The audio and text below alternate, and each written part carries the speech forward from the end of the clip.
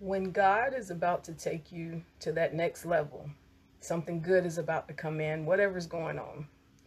The enemy is always right there to say, I'm about to bring up past memories. I'm about to do certain things to get you all in your feelings. So now you're thinking about what you went through, who betrayed you, who broke your heart, whatever.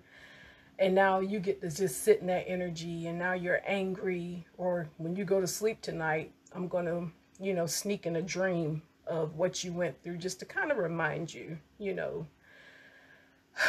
those moments. I know we all go through it. In those moments, get on your knees, go into isolation, however you spend time with God, and pray. That's just the enemy trying to throw you off track. That blessing, that beautiful blessing, your blessing is already there.